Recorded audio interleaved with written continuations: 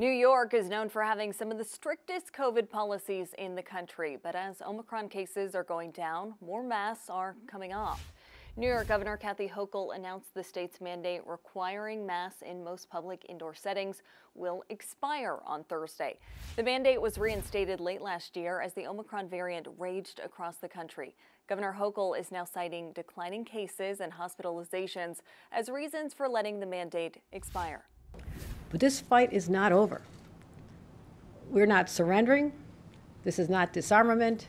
We're going to continue to be adaptable and responsive to the changing circumstances.